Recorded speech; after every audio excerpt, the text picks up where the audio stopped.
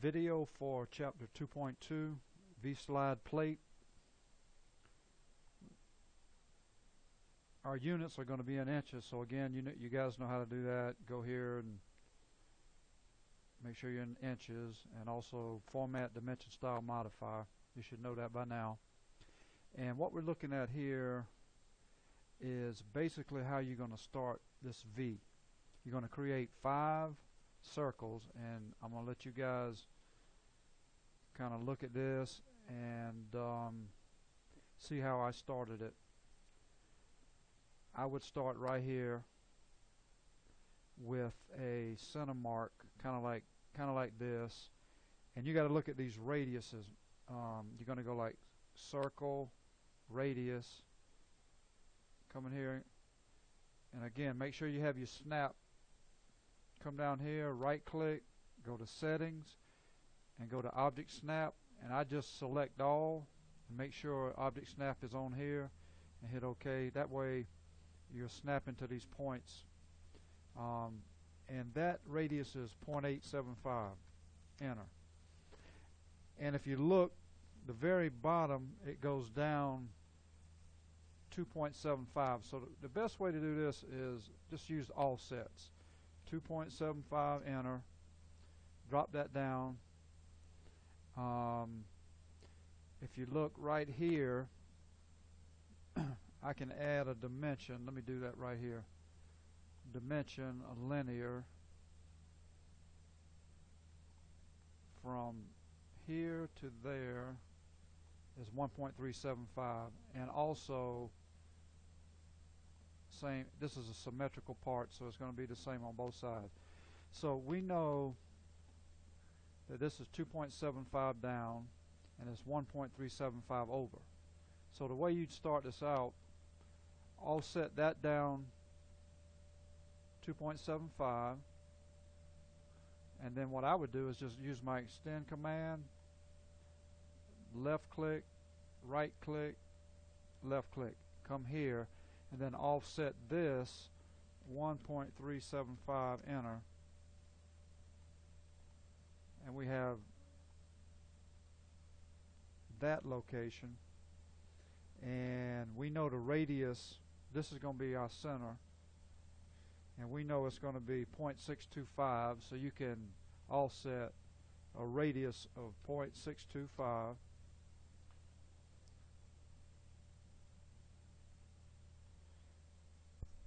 Okay, back with you. Let's try that again. Offset. And what this is going to do, you're going to keep using these offset commands, and it's going to give you the center lines for these circles.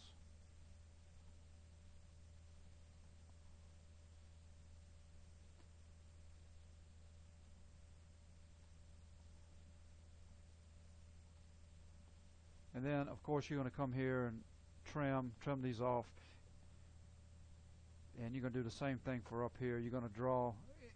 You can come up here, and the top circle is going to be, you could go ahead and draw that, which is 0.875. On both sides, there'll be another one here. And you can use the offset command, offset 2.2, enter, and offset this line up. They're telling you from the bottom 4.7, so offset 4.7 there, and you can extend, and where these lines meet you can move this circle down. So I would just use extend,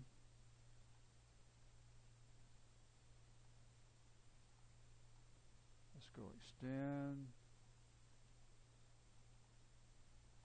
For some reason that's not wanting to go. What I can do is no problem. You can just click the line, grab the grip, move it up, grab this one, move it over, and that gives you the center line. So you can just go move, just touch the outside of the circle, grab it in the center, and move it down there. And anyway, you're going to use those type commands to get this.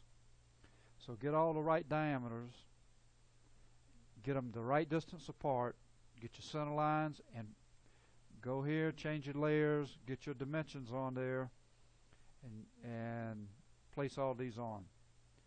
Next, once you get here, you're going to come here, and let me just delete this line.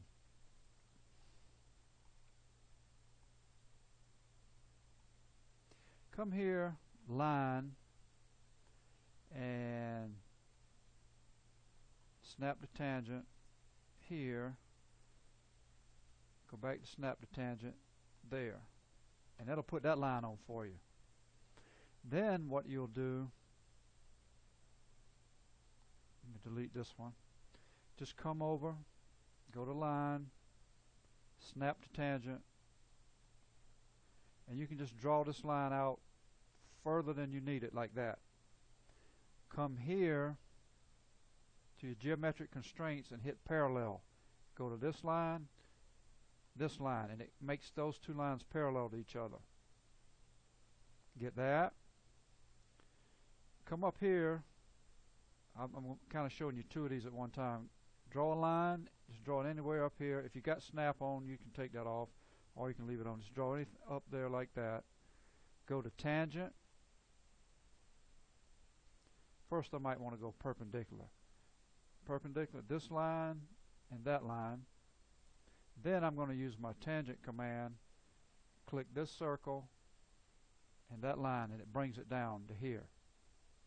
And then you'll have something that looks like this. And then use your trim command to trim everything off, and it gives you this. And you're going to do the same thing for the opposite side. So let me go back, kind of start here, use your offset commands, get these circles in the right position, and you're going to verify that with dimensions. So you're going to put all these dimensions on here. And once it's not going to work unless you have all of this ready to go, just like that. Come in here. Remember, go to line, snap the tangent, choose this circle, snap the tangent, choose this circle, get this line in. Do the same thing. Go to line, snap the tangent, choose this circle, and draw that line up further than you need it.